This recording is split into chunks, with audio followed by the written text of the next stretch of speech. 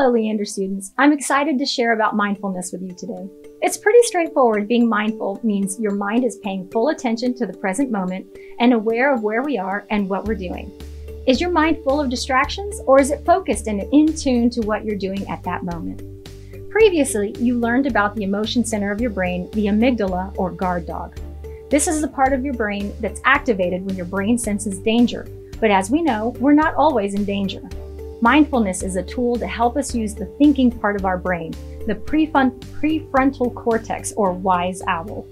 Mindfulness helps us focus our attention on our breathing, increasing awareness of how our body is feeling to make good and healthy decisions. Let's go ahead and practice mindful listening, which means we will focus in on one thing and simply notice the sounds around us. I will ring a bell, and I would love for you to close your eyes or look down at the ground. When the bell stops ringing, raise your hand. This will indicate that you no longer hear it.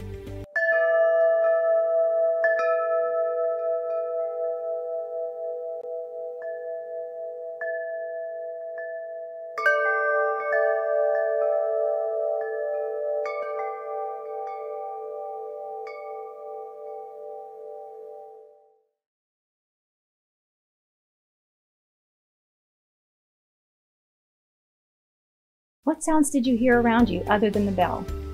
Did you find yourself distracted by those sounds? With practice, you can bring your attention back to the focal point, which in this case was the bell. Other times, it might be a teacher you're listening to, or a friend sharing some news, or it could be taking a test. This takes lots of practice to focus our attention on one thing, but I know you can do it.